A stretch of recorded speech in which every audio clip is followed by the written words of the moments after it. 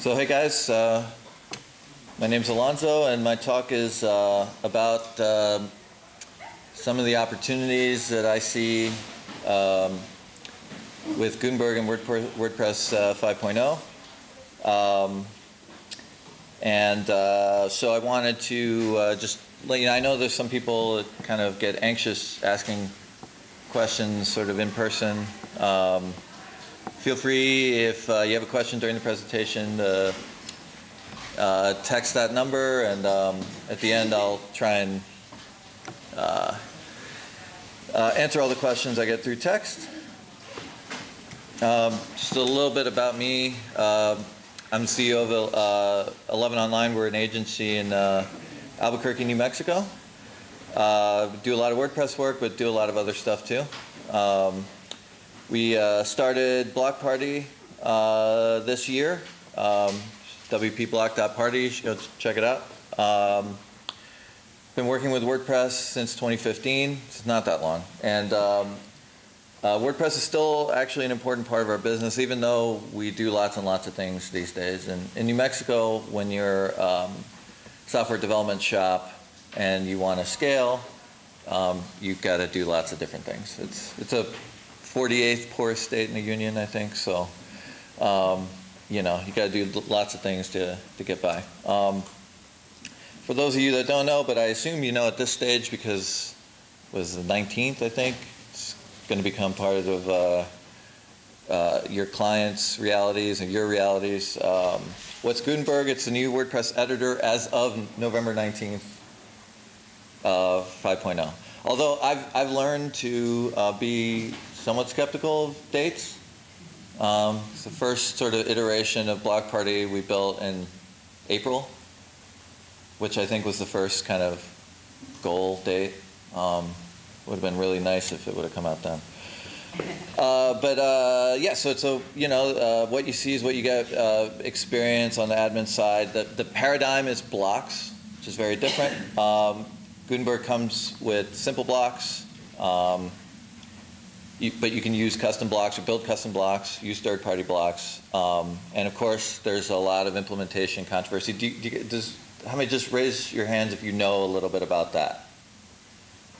Oh, okay, wow.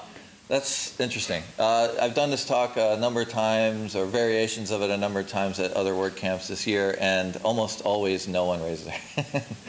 This is interesting. In any case, so first thing we're going to do is do a little demo for you Boston guys. This is typically what happens to me when I do demos. Sorry, Red Sox fans. We're feeling okay, don't worry about it. Yeah. That was 4 World Series ago. Yeah, yeah. Well, I'm a Met fan, as you're about to find out, so maybe that's sort of doubly. But yeah, you guys are doing fine. Yeah. Okay, there we go. Sorry, I didn't know this wasn't going to be mirrored. Okay, so I just put together a pretty simple demo post. And in fact, when you install Gutenberg as a plugin, there's a drop-down feature you'll see. I think it's right here, down here, and it says demo. And you can access like a demo post, and it shows off, the default blocks. And I just, and I think most people's understanding of what Gutenberg is, what the new editor is more that, and the simple sort of blocks that come with Gutenberg, right? This is like a cover block. There's a YouTube block. There's all this kind of stuff you might expect that would come along. But what I wanted to show you is a little bit more of some of the blocks that we've been building over the last year, and maybe what's possible, because I think probably most people haven't really seen what's possible with custom blocks and third-party blocks. So there's this, which is we built. One of the things we were thinking about is, okay, well, how can we use some of the possibilities of Gutenberg to build, just trying it out, testing it out, to build like sort of common web UI, right? So you've seen this on a million websites, the pricing table, right? So this is actually a Gutenberg block. You can do a lot with it. Again, it's what you see is what you get. You can add details, add buttons, add links. And then there's, block settings over here, again, like per month, per year, what kind of currency. There's a little bit of styling stuff. Again, we built some of these blocks just to see how it worked and test things out. I don't necessarily think you want to give, if you're an agency, you don't want to give your clients so many options, but it's possible in Gutenberg. And especially styling options. Clients are oftentimes not designers, and they'll make really ugly stuff if you let them. But anyway, so this is kind of what it looks like. Pricing table, what it looks like on the back end, and if you see what it looks like here on the front end, it's almost identical, and it's truly, you're editing in the block, and it's truly what you see is what you get. So that, again, these are kind of, that's more of a presentation block. So what I wanted to do was, I wanted to show you guys, so this is like my sample baseball nerd post. I'm a baseball guy, a sports guy in general, and I really, I'm a big Met fan. I came to the States in '85, saw the Mets win the World Series in '86, and then been disappointed for the next 32 years. But anyway, so one of the things, one of the sort of use cases we were thinking of is, I read a lot of sports blogs, and one of the things I noticed in a lot of these sports blogs is that the data visualizations were really poor, simple, sort of screenshotted, or not very dynamic. And so I thought, well, wouldn't it be cool to build a block that would let people create dynamic data visualizations, right? So we made a bunch of these blocks with Google data charts, right? And so let me just show you what it kind of looks like on the in the editor, right? So you click on the block, and then you have this, you can set the title. We actually set it up to where you can pull data from Google Sheets, which is pretty cool. So you can have a Google Sheet and then just, but this is just if you wanted to set up a pie chart right there in the block. You have names, values, you can set colors, controls, you can slice, you can explode a slice, right, and so forth. And then this is my pie chart of how you become a Met fan, right? 32% masochist. I don't know if that's accurate. That's just, this is one of my favorites is you hate your dad who loved the Yankees. So it's some sort of rebellion or something, right? And oddly attracted to Mr. Met. So anyway, you can kind of, you can kind of set settings here, set them 3D. Again, this is using Google's Charts API.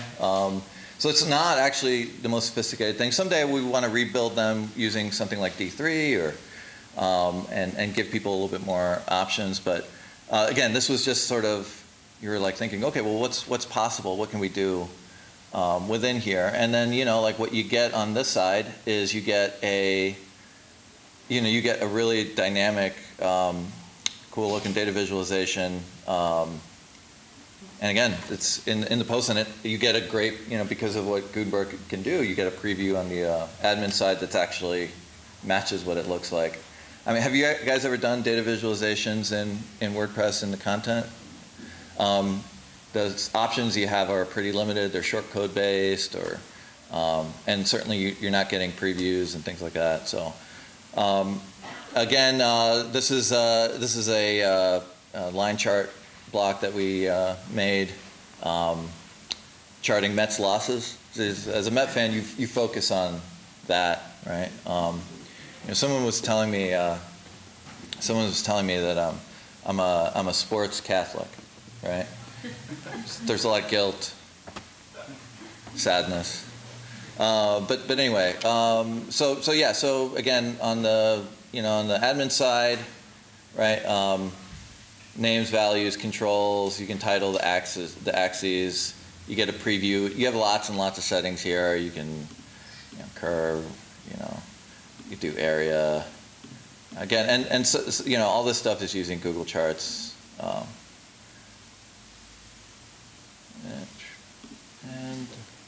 And yeah, like I said, that's what it looks like. Again, we were playing around just thinking about like, okay, what's a different web UI, right? Different web UI that we could play around with.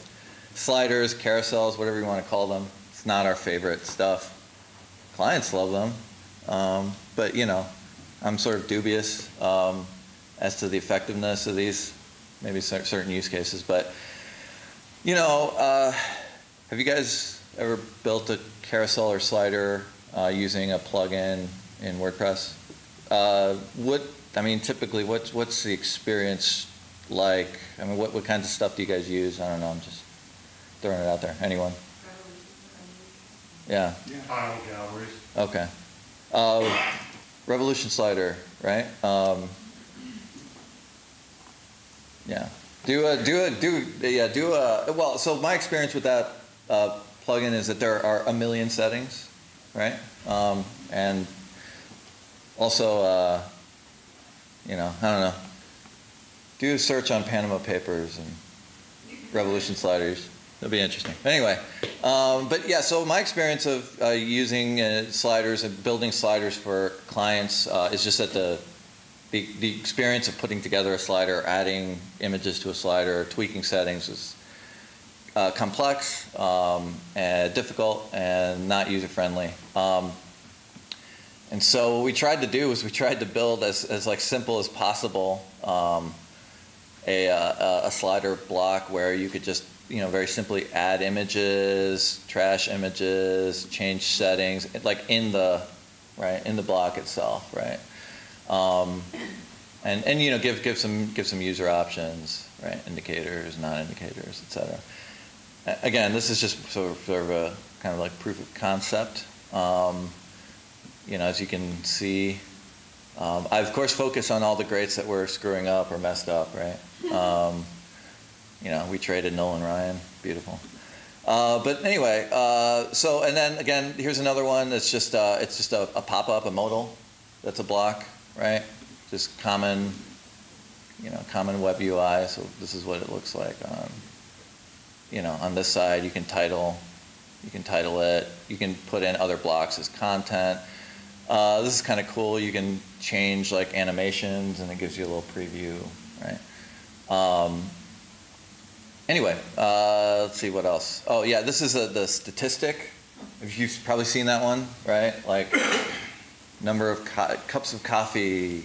I don't know what people use this stuff for. I don't know. But again, so on this side, actually, I think we did on this side. We did, yeah. So you can do. We have a count up animation that you can set, like when you slide down, when you scroll down. This is like super under development. It's just it's a scatter chart again. So the reason I show you this is, yes, to brag, but also to kind of give you the understanding of what's possible. And I think, frankly, from a communication standpoint, I don't think that's been really communicated, and what the possibilities are for users to actually be able to create rich content on their own in the editor. The possibilities are endless, and even right now there's lots and lots of stuff you can do, and the product's still kind of in development and not even part of core yet. Okay, I think that's it. So if I can get to my screen here.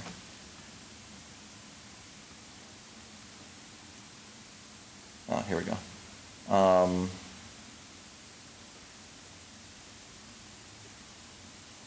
There we go. So yeah, no baseball through the legs. Some of the benefits for content creators, as I see them, what you see is what you get, for real, finally in the editor. I mean, TinyMCE people, or they often say it's what you see is what you get, but any of us that's actually ever used TinyMCE and WordPress knows that that's oftentimes not the case. Like you can make custom blocks to create content rich content that would either be very difficult or impossible, or the user experience would be very kind of junky. Potentially down the line, and that's why I include a link here to the roadmap. Potentially down the line, I think as the product sort of matures, as this feature matures, it could either replace page builders or just serve as a sort of built-in page builder, which I think is kind of cool. No disrespect to page builders. I don't know who are the sponsors. Yeah, BoldGrid is awesome. But yeah, so that's another potential. Okay.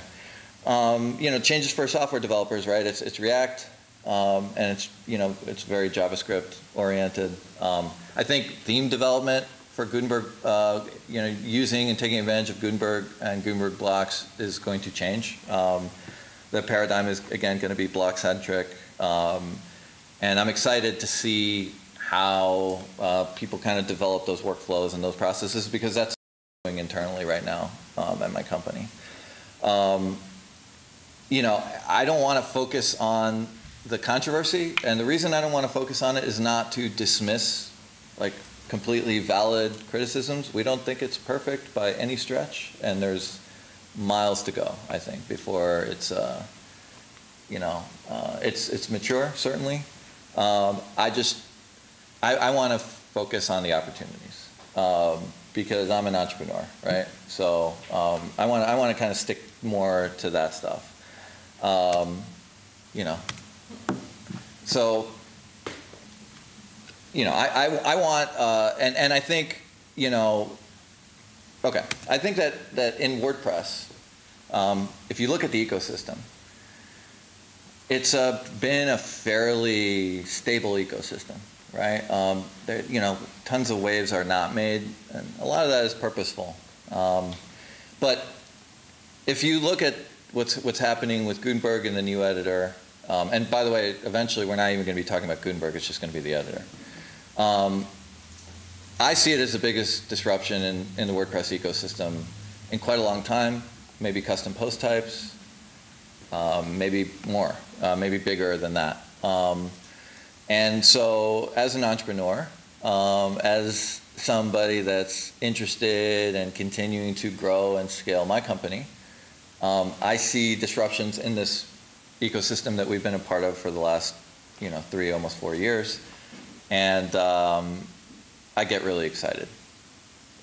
I get really, really excited because these are the sorts of opportunities that allow smaller, possibly more flexible agencies like us to start offering, different kinds of products and services that maybe other companies can't or won't.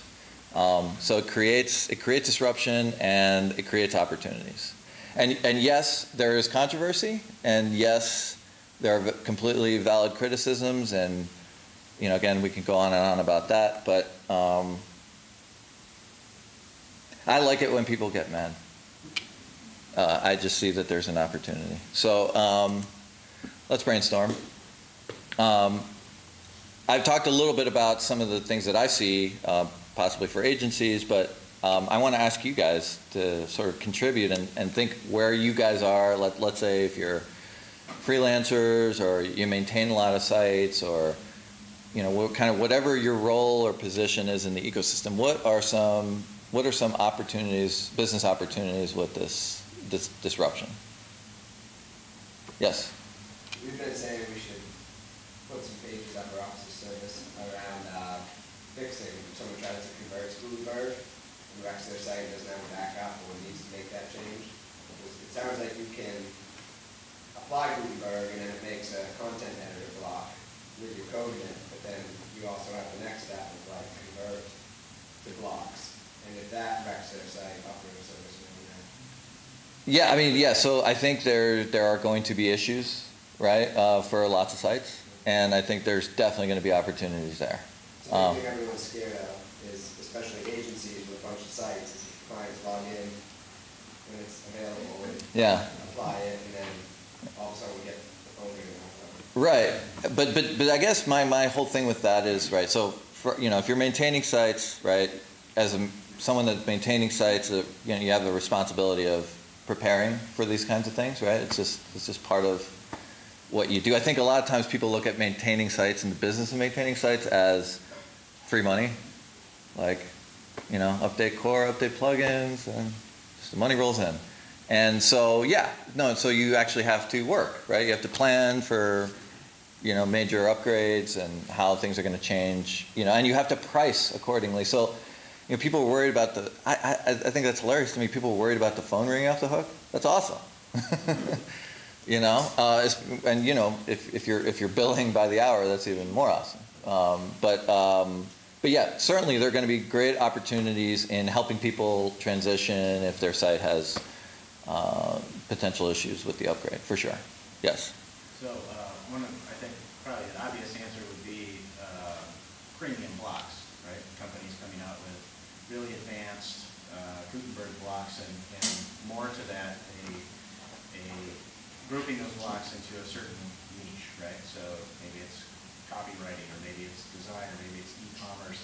Huge opportunity there. And then from our perspective, related, I have a plugin business, but preparing our plugin to be Gutenberg ready is a huge opportunity for anybody with any plugin product out there. Because it's when Gutenberg hits and your plugin is ready, you have some marketing fodder immediately, right? And if your competitors don't have it or they're not ready, it's a really good opportunity to rise above it. Yeah, no, yeah, absolutely. And I think with the premium blocks, I mean, again, I just showed you, and that's really the tip of the iceberg. Actually, those blocks aren't, that sophisticated. I mean, for us, we do a lot of React stuff. We do a lot of business solution application stuff.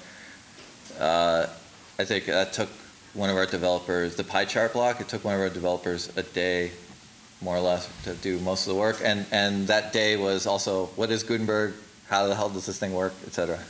So these aren't actually tremendous. Like what I've shown you is actually not all that sophisticated. So I'm really excited to see how far you can take it. And I think, yeah, there's no doubt there's tremendous opportunities in that. Yes.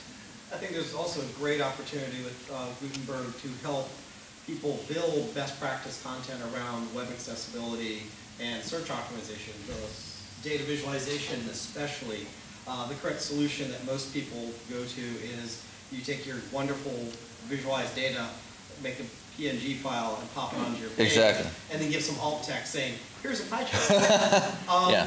So like the pie chart example where on the back end you've got all the data points, it's not that stretch to code that Gutenberg block with accessibility controls in it so that somebody that's approaching it with a screen reader has the opportunity to go to that Google Sheet and look at the data in a way, digest the data in a way that makes sense for them.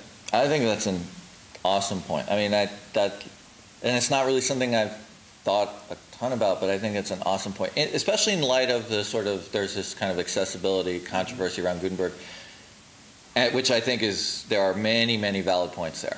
There's many valid points. I'm not trying to dismiss that at all, but in that use case, right, the possibility is there. Yes.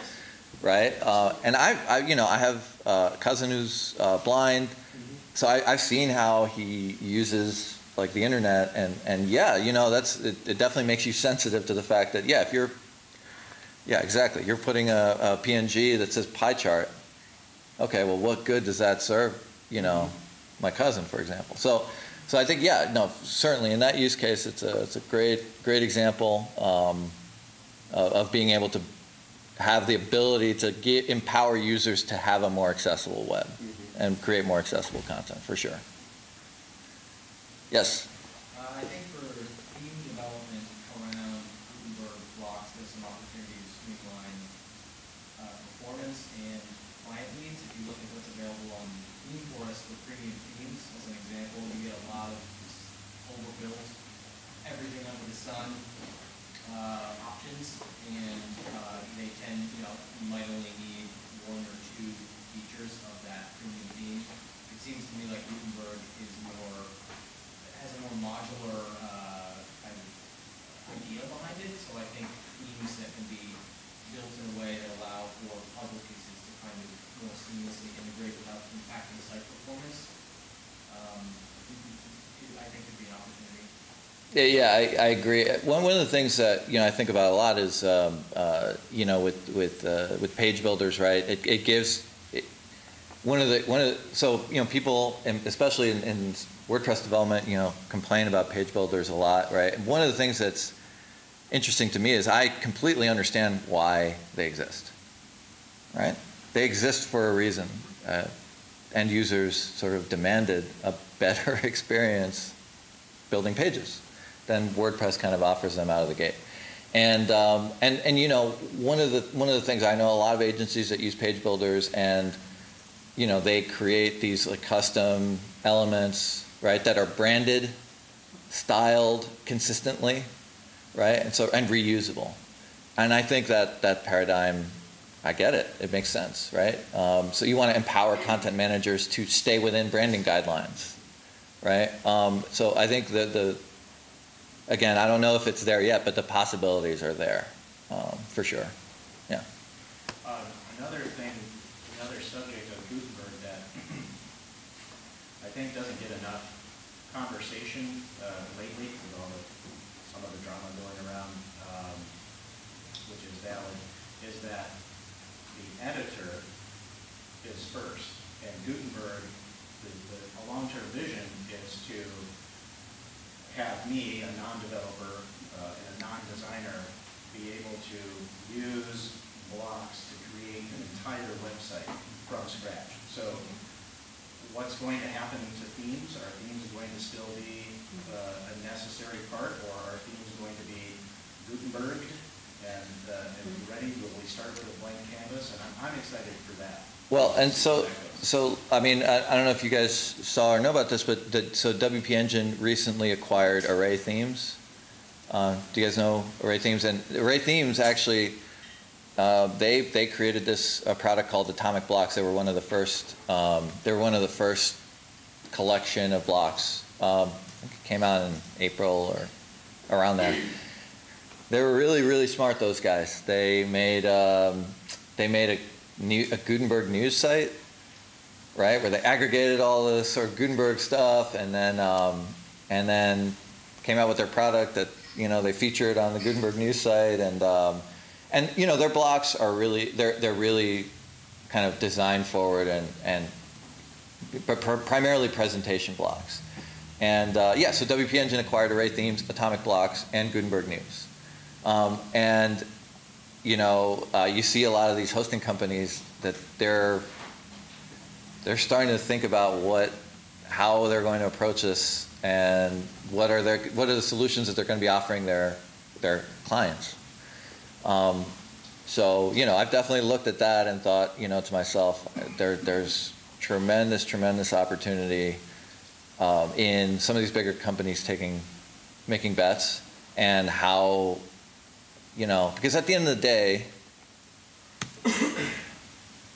who's WordPress for, right? At the end of the day, who's WordPress for? End users, right? And so as long as we get to a place where the end user experience is better and people are more empowered, as far as I'm concerned, that's all I care about. And if there are sort of entrepreneurial opportunities to create those better user experiences, easier and sort of empowering user experiences, then I'm all about that. And frankly, as an agency, we don't need to do WordPress work anymore. But there's something about this ecosystem where I think it's an enormous ecosystem with an enormous user base, and there are tremendous opportunities in there. And again, disruption to me is awesome for an entrepreneur. And if you take anything away from this talk, it's just It's fine to be sort of outraged. It's fine to have like, you know, criticisms. It's fine to be skeptical. All those things are great. But if you're an entrepreneur, be entrepreneurial. You know, turn that around. You know, what are, you know, even kind of coming from the other side, right? Like you see like the, you know, classic press fork, right? There's nothing wrong with a fork. It probably wouldn't have existed if this project wouldn't have gone the way it did, right? So there's always opportunities out there. We'll open it up for questions. Here's some links to 3 of the blocks I demoed. They're free. So if you want to download them, play around with them, they're all on GitHub. If there's a problem or an issue, please put in a pull request. Or send me an email. I don't know. Yeah, so anyway, and there's my information. That's a link to the slides, but you probably don't need the slides. There's not a ton there. So anyway, yeah, that's it. Any questions, thoughts, ideas? Yes? I have a question because I'm new to Gutenberg. Mm-hmm. Just learning and trying to figure out whether I want to actually be using it in existing sites. Is that going to break things?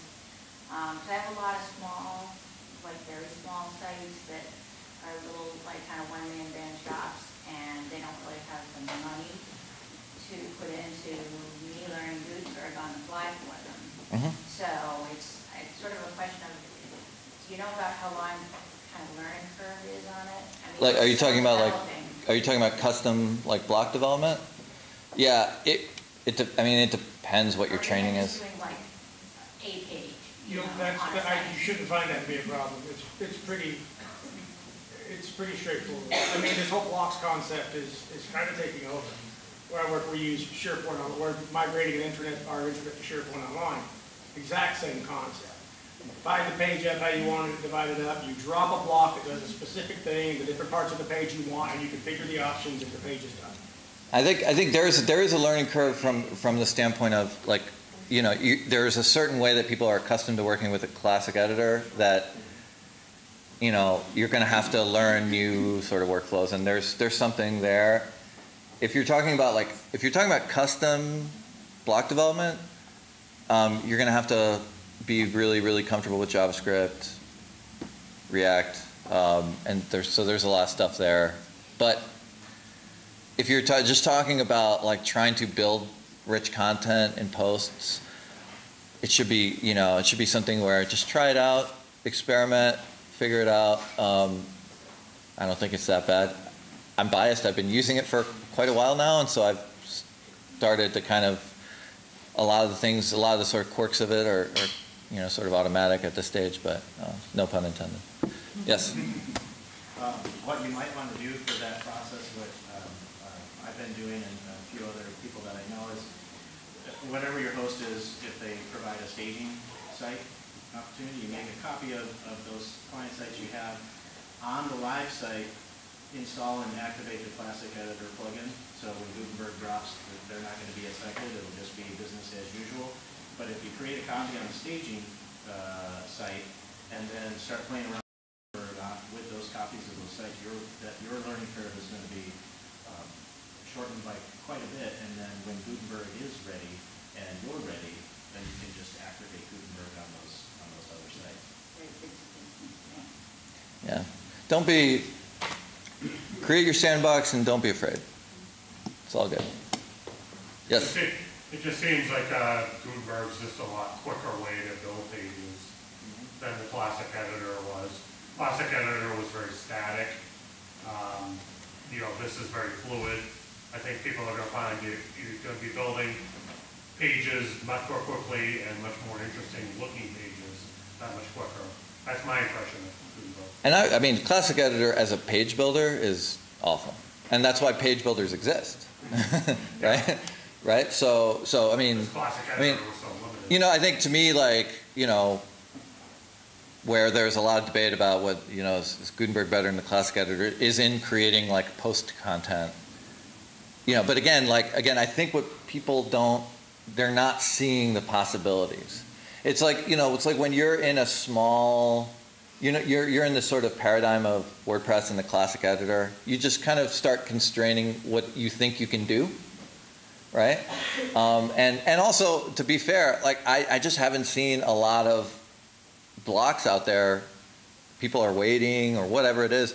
I haven't seen a lot of blocks out there that push it and challenge sort of the limits and are creative and introduce like more advanced functionalities and have more dynamic sort of outcomes.